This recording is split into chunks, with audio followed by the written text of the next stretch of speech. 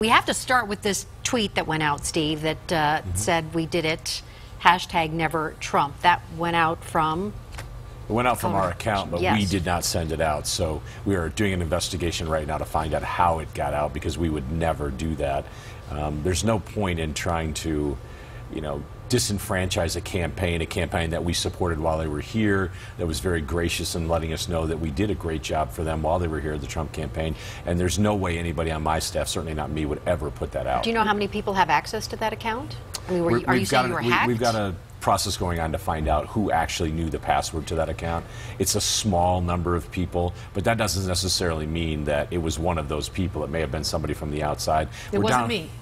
Yeah, it wasn't you. We're down to knowing exactly when the tweet went out, and we know the IP address that it went out from. It's only a matter of time before we figure out how it came out. Well, let me ask this, because I can tweet from my account. I can tweet from the Denver 7 Politics account for Politics Unplugged. I just have to make sure which one is checked.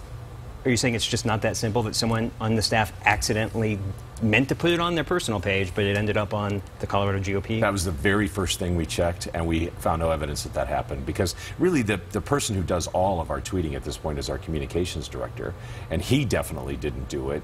And so, if somebody had TweetDeck loaded on a laptop and it had a password from the past, that was the other concern, was just somebody who used to work here have it on TweetDeck, and that's how it happened. We found no evidence that that happened that way either, but we're close to figuring it out. Right. Well, no matter what, it went out all over the country. A lot of people were talking about it. Does it taint Colorado's process yesterday in any way? I talked to the Trump campaign last night and also this morning. They know we didn't do it. They know that we wouldn't do it. I mean, they know who I am. They know our staff. They've gotten to know our staff.